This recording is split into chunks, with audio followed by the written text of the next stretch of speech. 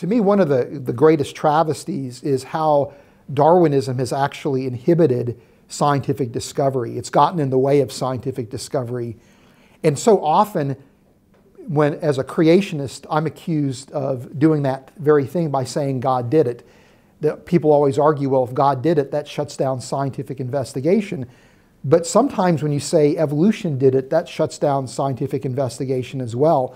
And a beautiful example of this has to do with so-called junk DNA.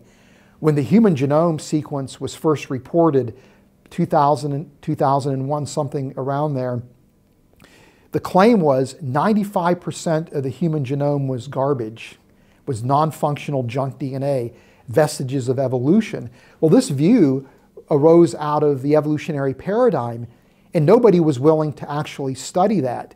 But you had creationist and intelligent design proponents saying, we think that that DNA is actually functional. And lo and behold, about 15 years later, we now have a very different view. Junk DNA is functional. Well, that discovery was actually delayed by a decade or more by an evolutionary framework.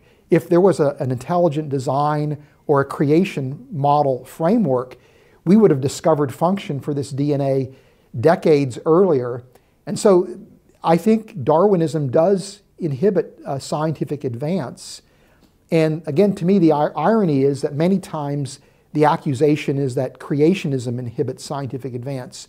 But I think that if you are a creationist, you have the greatest motivation of all to study the creation, because everything you learn about the creation is telling you something about how God did it.